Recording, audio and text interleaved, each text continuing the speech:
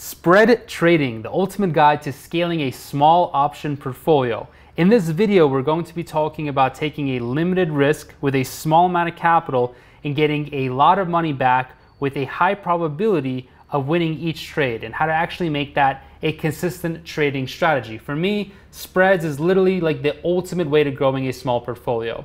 When I started with just $2,000, I grew my 2,000 to 7, then 17, and then over a number of years, I finally got into past the 7-figure amount. And spreads are literally a very big part of that. As you can see my portfolio right now, I have Alibaba spread, I have Nvidia spread, I have QQQ spreads, SPY. I have a number of spreads that I am currently in. And I'm going to explain to you how you can use spreads to not only manage your risk, but also just hit all of your trading objectives and make a consistent weekly income. First of all, I love taking a limited amount of risk because nobody wants to risk everything that they have on one position, or a lot of people are restricted because they don't have big portfolios, and that's totally okay. That's where spreads really come into play. You don't need a lot of money. In fact, anybody can use spreads to grow a small portfolio into 5 figures, 6 figures, and even 7 figures. Now, spread trading allows you to limit your risk by placing trades that profit from both up and down movement in the market. This means that even if the market goes against you, your losses are limited when you are using spreads. Most of the spreads that I am playing are only using about $300. As you can see right here, I am playing a $300 spread on Alibaba. I've already made $22, and this is a position that I opened this week. So the return potential on spreads can be 5, 6, 7% in a week, and in a single month you can make 20% and higher. For me, I love using spreads because they are a very consistent strategy. Spread trading is a more consistent way to make gains compared to other strategies that may be more volatile or require higher risk taking or higher amounts of capital. This makes it a great option for those who want to build a steady stream of income from trading without having a lot of money to trade with. In this video, I will show you examples of opening, closing, managing, and profiting from spreads. My trading objective is always to make money and go after growth safely. I never want to risk too much of my portfolio, and I never want to experience a lot of volatility. In fact, if I go to my year-to-date returns, I'm not up a lot, but for me, it's a very consistent amount of money that I can make every single month, 2 or 3% per month on a larger portfolio. Now, obviously, when I had a smaller portfolio, I was chasing 20% gains per month. And I think it just depends on your risk tolerance. I'm going to be showing you how you can make a lot of money, but I'm also going to be showing you how you can manage your risk. Everybody's trading objectives can be a little bit different. Some folks are closer to retirement and they're going to want to have a more consistent and steady return. If you don't have a lot of money to work with, you're a little bit younger, or you're a little bit earlier in your trading career, then you may not mind to go for higher returns at slightly higher risk if you're only trading a few $1,000s. Consider why you're trading options and what you hope to achieve. Are you looking to just generate income, protect an existing position, or are you trying to speculate using options? For me, I am always trying to generate income. That is the way I teach. Most of my students in my Discord community are making from a few $100s a month to a few thousand or even tens of thousands of dollars a month. Spreads is a big component of that. Different spreads can be used to achieve different objectives. For me, I love using credit spreads. Credit spreads is where you're collecting premium up front.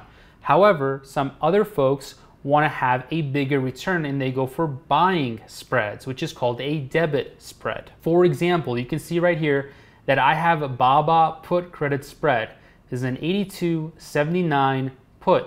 This right here is a put credit spread that is going to benefit if Baba does not fall below 82 by the expiration date. Now, this option is expiring in 2 days, which basically means that it's not going to be in the money. This is going to be a successful position, and as you can see over here, I have sold a put option on Baba, and this has also made me $630. I've done this on DocuSign and right here on Nvidia, and I will cover this iron condor right here. This iron condor is actually a combination of 2 different spreads. My 2 favorite spreads are a put credit spread, which is right here on Baba, and a call credit spread. I actually have a lot of call credit spreads right now on Netflix. My group and I have made a lot of money on Netflix, and I am bearish on Netflix. I don't necessarily think that Netflix will fall, but I have so far made $600 and $260 using call credit spreads, which I will open up and show you an example of how to open, close, manage, and profit on a position like this in just a moment. But Netflix is a stock that I think is fairly expensive. But check it out. When you sell a call credit spread, you don't necessarily have to be right on the stock going down. In fact, a stock can slightly go down, stay the same, or even rise a little bit, and you will still end up being profitable on a call credit spread because it is an out of the money option. Right here, as you can see, it's 370 or 390, 395. All of these are very far away from the current price of Netflix, which is around $305. For me, my go-to are credit spreads. The primary difference between a credit spread and a debit spread is that a credit spread collects money. So I'm always collecting this income up front. So if I open up this Netflix call credit spread, I sold each contract on average for $41. So I collected $41 up front and I only risked about $460. That's because this spread has a $500 difference. However, because I collected 40, it's not really 500, it's only 460. So I'm collecting $40 and I'm only risking 460. That might not sound like a lot, but that's almost a 10% return. And on that 10% return, I'm not really risking all that much. I'm risking a very small amount. And also, if you think about it, if I open this up right now, the delta, although this position has eroded a lot and the delta has definitely decreased. In fact, this delta is extremely small. But when I opened this position up, the delta was tiny. And a small delta is very good. That means that there's a small chance of the stock going to that price, okay? So if there's a small chance and you're selling the option, then you have a big chance of winning. You have a huge chance of winning. With a debit spread, it's very different. You're usually paying money to do something. So for example, if I open up QQQ and I go to trade QQQ options, a debit spread would look like this. I would buy a option that is into the future, let's just say about 23 days out, which is 3 weeks. If the current price is $296, let's just say I go up a little bit and I buy a 305 call option. And then, I'm buying one option. This is a call option. And now if I end up selling the 310, this would be a call debit spread. I am betting that the stock will go above 305 and not higher than 310. Although it could go higher than 310, just I won't make any more money. As you can see by this payoff chart, I am betting that this position would rise in value and I would make money. So as this position rises, I would make money up to $354. So I can more than double my money on this trade right here. However, this stock or this index fund QQQ, triple Q, would have to rise above 306.46 for me to start seeing money. Now for me, this is an okay position to have. It certainly has a high return, but it's not necessarily a high chance of profit.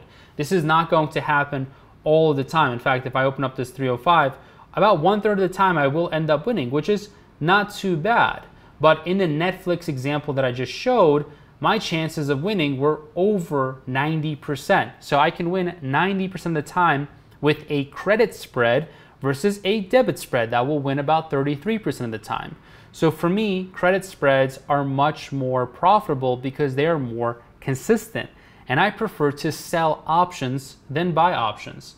For me, when I used to work for Goldman Sachs, I've done a lot of research. I would spend a lot of my time just researching the market, but also researching strategies. There was a lot of information at my fingertips, and one of the pieces of information that really changed my life is learning that selling options was way more profitable because most people lose because they're buying options. Similar to a casino, most people are going out there buying options and it doesn't end up being profitable. That is just the statistics of option trading. It's very common that it is not profitable to buy options. And it is profitable perhaps before earnings. Sometimes you can buy call options like leap options, that could be profitable. But in most cases, when people are buying call options that are out of the money, short term, about 80 or 90% of the time, those options expire completely worthless and the person buying those options ends up losing all of their money, or at least the money that they paid for buying that option. For me, I prefer selling options because I can win 90% of the time. And honestly, option trading is like a game of chess. You need to think several moves ahead and anticipate your opponent's next move. Just like in a chess, it takes practice, strategy, and patience to be successful in option trading. And for me, I always want to successfully look at the technicals and fundamentals of a stock. And I will be covering technicals in this video shortly. I'm actually going to go and pick a stock like Apple and then show you what the technicals look like on Apple and what I would be doing in terms of a spread. And while I load up Yahoo Finance, I just want to say that it is really important to also understand your risk tolerance. For me, I like selling options because my risk tolerance is not that high. For me, I really do depend on this money right here, this $2 million.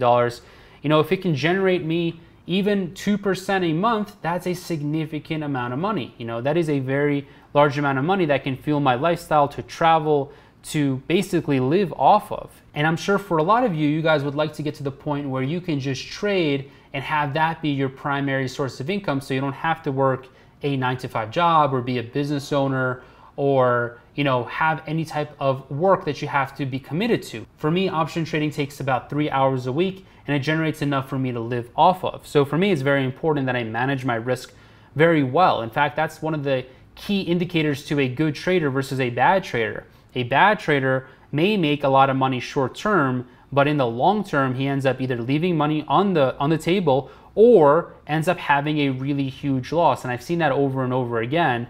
You know, I had a student that actually had about $40 million. He had, you know, tens of millions of dollars, and it was all in Tesla stock. And I had told him to cut his position, didn't listen to me, and he ended up losing most of that money. He was still a millionaire, but he went from like 40 million all the way down to like 10 or even less than that. His exact situation was complicated as he had many portfolios, but that is an example of somebody that does not understand risk management. It kind of blows my mind because the person was so wealthy. You are so set at $40 million. It's ridiculous how set you are. You can have anything that you want. There should be no reason that you should be high risk if you have that amount of money. But honestly, even if you have a small amount of money, you still need to understand your risk and return profile. You still need to understand risk management, which I will definitely be showing you, because if you take too much risk and you end up blowing up a $2,000 account, well, that sucks because you probably worked really hard for that $2,000 or $5,000 or $10,000, and it's not so easy to just fuel your account again with $5,000 or $10,000. It certainly was not the case for me when I first started trading back when I was, 19 years old. It was like 2014. This is almost a decade ago now. I was working on Wall Street and I just didn't really understand at first. So luckily I did not blow up my account, but it's very easy to do so. The safest strategies are still going to be those large account strategies like covered calls, selling puts, but still spreads are fantastic and they are the ultimate key to growth. Now for me, I wouldn't put all my money in spreads, certainly not with a $2 million account, but if you have 5 or 10 grand, then putting a lot of your money into spreads does make sense. It's not that much of an issue as long as you are diversified. Option trading and diversification, it's all very similar to all the games of life, like chess and poker. You need to calculate your risks and be prepared to walk away from the table when an opportunity is just way too risky. And you also need to diversify and have many small positions that contribute to a bigger income. So if you have 10 positions, each making you $200 a week, fantastic. $200 a week, 10 times is the way to go versus one position that you're making $2,500 on. Sure, $2,500 is more, but it's not that smart. It's much smarter to have 10 positions making you $200 a week. Now for me, as you will see right here on the right-hand side, a lot of my trades, the length of time that I like to go for is 1 to 6 weeks. So for BABA, this is 2 days away from expiration. If I go out to another BABA, it's out to 2 weeks. More 2 weeks, right? 3/17 expiration. And then from 3/17, my portfolio is going to jump into 4/21, which, there's a reason why I'm doing monthly trading. A, it's less time. B, if everything expires on a similar day, then I can be more prepared to really understand and pay attention to that day of expiration, right? So I can prepare on that Friday to roll if I need to, close out positions if I need to, adjust them as needed. And then also keep in mind, options are traditionally expiring on the 3rd Friday of every month. So that 3rd Friday is still, because it's traditional, we'll still have more volume, more open interest, and that is very important. That's liquidity. Liquidity is super important for trading options, by the way. So, for example, a stock that I really like is Chipotle, and I've been wanting to trade spreads on Chipotle for a very long time. So if I show you how to trade spreads on Chipotle, you're going to see a very big fundamental problem of why I don't. So if I go to sell put option and I go to the traditional, let's actually go to the April 21st, give you guys some time in case you're watching this in the future. All my videos you can watch in the future. So check this out. Let's say that I'm bullish on Chipotle, which I am for the most part. I've been liking Chipotle for a very long time. One thing that Wall Street really taught me, and something that I learned in my finance degree when I was at Drexel University, was that essentially looking at same store sales is very important. For example, like if you look at McDonald's as a company, they're opening up so many stores, which is cool, right? They're growing their amount of stores. But what's really important to me as an investor, especially because I have a lot of experience in the technology space and the consumer space. So something like Chipotle, what I like to look at is same store sales. Are people coming back to the store and buying more of that good, that product, the service, or the consumable, right? So for Chipotle, it's a consumable, it's a restaurant. So are people going to the restaurant and eating there more often or less often? And the trend with Chipotle is really good. So check it out. I'm gonna go ahead and open up a spread. So for example, sell put. I'm gonna open up the 14.50 spread right here. Okay, if you will notice that this is basically, unfortunately, very bad. There's just so many bad things about this option right here. First of all, the volume is 0. Like, that is as bad as it gets. Like, nobody has traded this in the whole entire day. And considering that it's 2 p.m. on a weekday, right? The market's open 2 p.m. Eastern. This is bad. I mean, the whole day has gone by and nobody has really opened up any contracts here. So the volume is 0. Very, very bad sign. The open interest is 14. I mean, just 14 contracts open. So this is just right off the bat, awful and terrible. And then if you look at the bid-ask spread, this is what I mean about liquidity, guys. Liquidity is super important when trading options. In fact, sometimes liquidity can mess up your option position altogether. It doesn't matter if you're right on the direction. If the liquidity sucks and you get a really bad price, like, you are doing yourself a really huge disservice. Like, you're just paying way more money than needed. As you can see right here on Chipotle, for example, I'm gonna open up this full put credit spread, but right here, the bid is $24.90 and the ask is $26.20. Like, that is very wide. That's $1.30 difference. Like, you're basically getting charged something in between, right? Let's just say it costs you $70. That's $70 worth of cost. So let's go ahead and sell this, and then the 14.40, again, you can see 0 volume. The bid and ask is $22.40, $23.70, again, $1.30. So you're losing that 2 times. Oops, sorry, I meant to do sell put and then buy put. So first of all, to do a put credit spread, you sell one put, the more expensive put, right? This is more expensive, $24.90. So I'm gonna be selling that. Then I'm going to buy something a little bit cheaper, which is the next leg down, $23.80. And then if you notice right here, I mean, this is a pretty good return. This is not bad. This is like a 1/3 return, which means 33% in 44 days.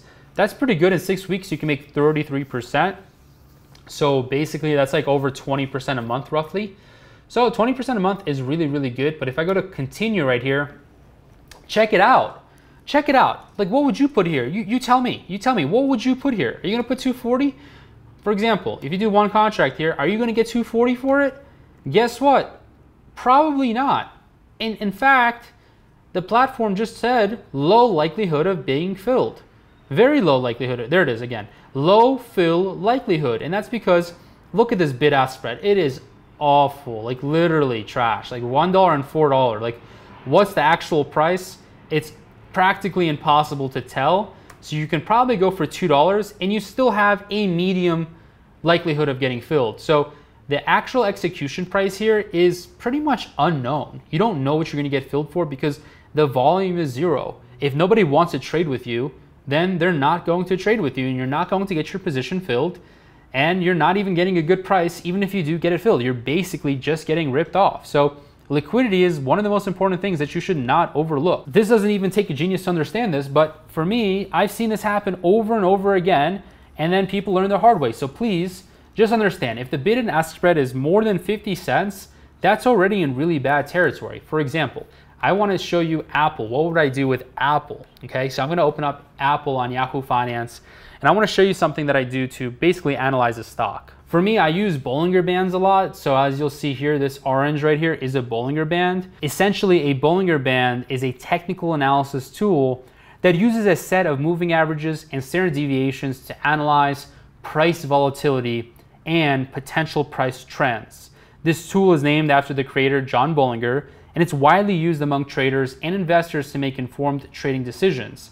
So I had originally learned about this actually at Goldman Sachs, but I didn't really take it seriously until I had my following job at a hedge fund where I was really focused on more quantitative analysis. And then what I really learned about the Bollinger Band is how it works and why it's so important. And basically the way you can think about this is, imagine you're walking a tightrope, okay? You want to keep your balance and you want to avoid falling off, but you also want to move forward and make progress, right?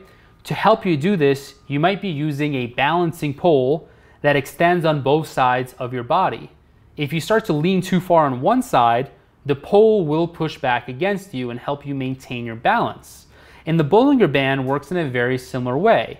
They are like a set of balancing poles that help traders and investors maintain balance and avoid falling off track.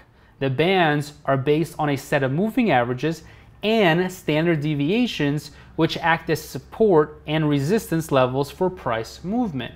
Okay, what a standard deviation is, it's basically just trying to measure how far is something from normal, okay? Meaning if you are 5'10" man and you have a son, your son's gonna be about 5'10".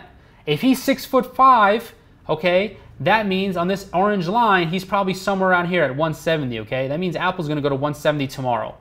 Probably not going to happen, okay? Because genetics, that's how it works. There's a central tendency, okay? What is normal for those, genetics? So if you're 5'10", you have a spouse that's 5'5", most likely your offspring isn't going to be 6'5" or 7 foot. It's very unlikely, okay? Similarly, if you're 5'10", it's very unlikely that you have a male offspring, right? That's a man, and then that man's gonna be 5'3". That means he would be somewhere down here, okay? That's unlikely. So this Bollinger Band is trying to measure what is normal based on volatility, based on what the stock is doing and how much it's moving up and down, how much it is fluctuating, okay? So for Apple, as you can actually see right here, it's actually somewhere in between. So if I go to the 3-month chart, need to left click right now, 3-month chart, it's actually somewhere in between and it's pretty predictable. As you can see here, it basically stays within the Bollinger Band most of the time, meaning that it is a very good measure of where a stock is likely to stay within. And for Apple, it's likely to be between 144 and 156. That is just what the Bollinger Band is saying. It's using math, and I'm using 2 standard deviations, okay? 2 standard deviations means basically there is a 95% chance of this option, or this stock actually, or this asset in general, to be between these 2 prices. So if I were to pick a option or a spread, I would do 2 different types of spreads. The first one would be around 144. So for example, I would go to Apple, okay? I will go to trade Apple options. Now again, this Bollinger Band is out for 20 days, 20 trading days. So that is about 1 month. So 1 month out, okay? So I'm going to go back here and I'm going to go out 1 month. So the expiration that I'm going to pick is going to be April 6th. That's 29 days out. And again, if I go back to the Bollinger Band bottom is 144.88. So it's very unlikely that Apple will be below 144.88. So the strike price I'm going to pick is going to be 144. So to open up this put credit spread, because again, if you look, this is the bottom. So I want to make sure that I'm selling a put credit spread, collecting money by selling a put credit spread. So I'm going to go down, sell a 144. Okay, and then I'm going to go down and buy the next leg down. So this is going to be a very small position, which is great. You can collect $19 for an $81 risk. That's basically 1/4. That's a 25% return. 25% return in 1 single month.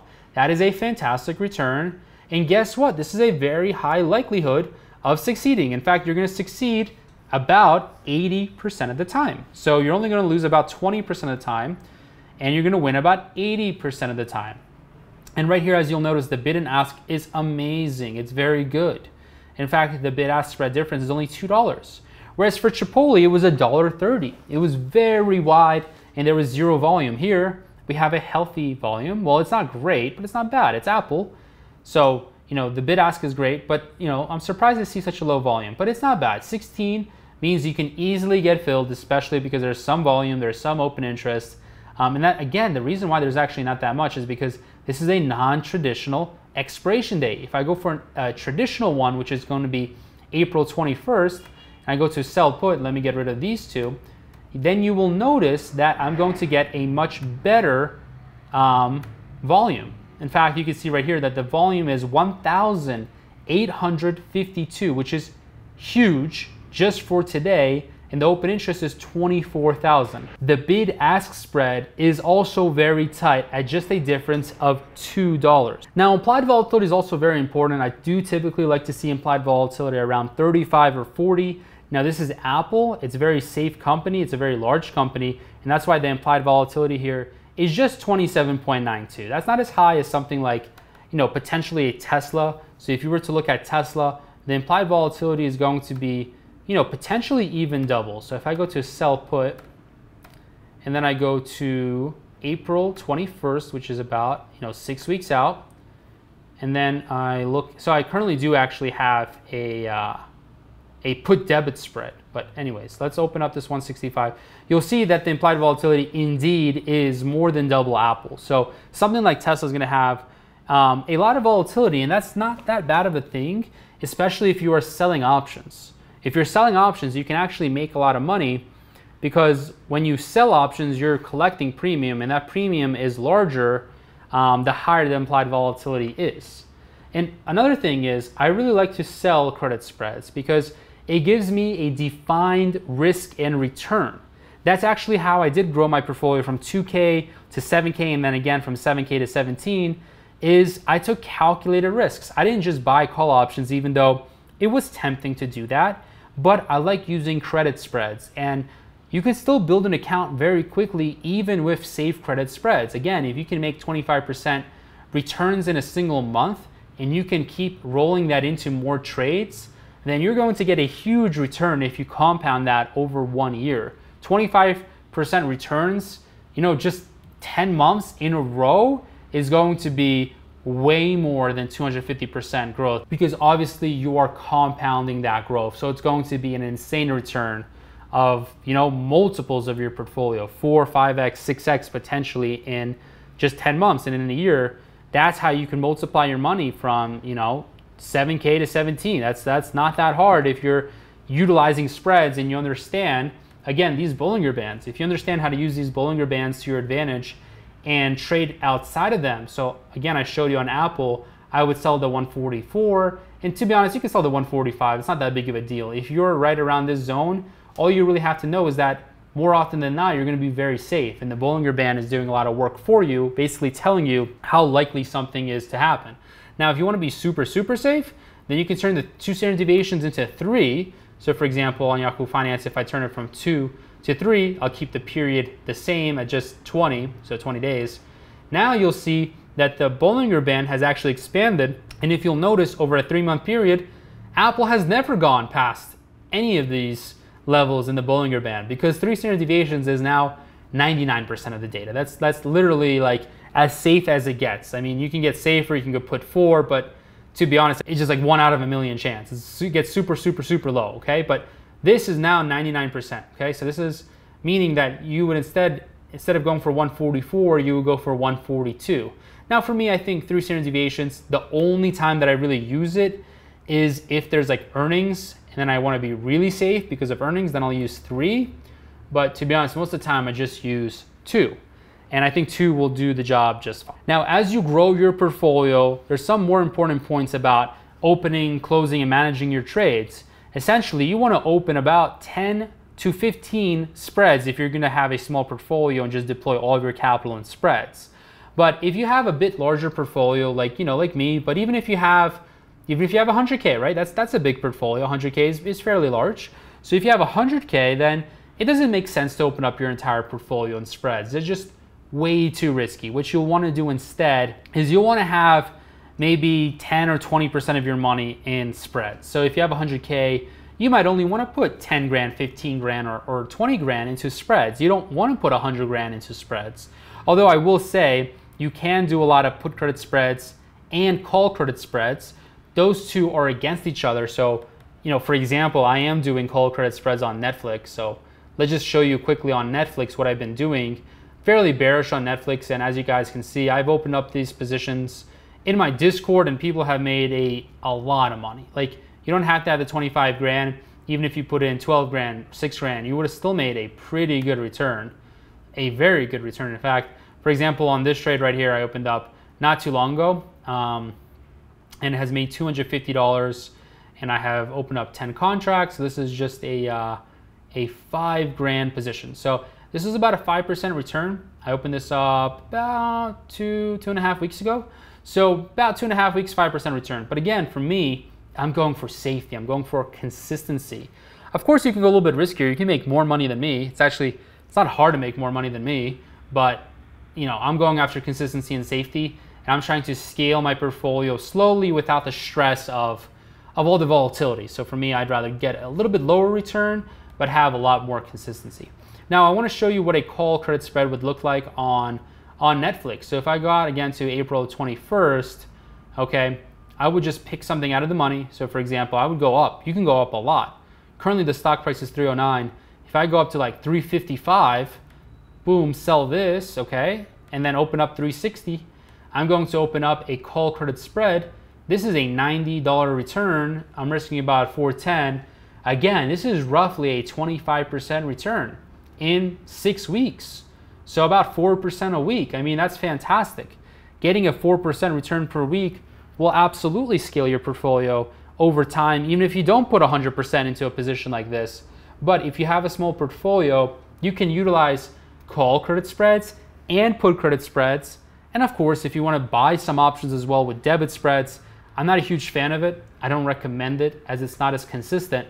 But what you can do is you can use the profits that you make from collecting the credits and then reinvest those profits into debit spreads. So you can start buying some options with the profits that you can make. Now, the last thing I want to say is that you can also use option and spreads to be specific to hedge your portfolio. So you can greatly protect yourself, in fact, by using spreads. So for me, for example, I identify a stock that I think is getting overheated or it's pretty expensive, and then I'll pick a strike to sell a call option, and then at a higher strike, of course, I'll buy another call option, basically what I just showed you on Netflix. So I will identify a call option to sell like 355, and then I will buy at 360, and I will open up a call credit spread like I did right here, but I'll actually use this as a way to hedge my portfolio when the market is getting very hot. Because when the market is just going up a lot, you actually have a lot of risk on the table, because there can easily be a pullback.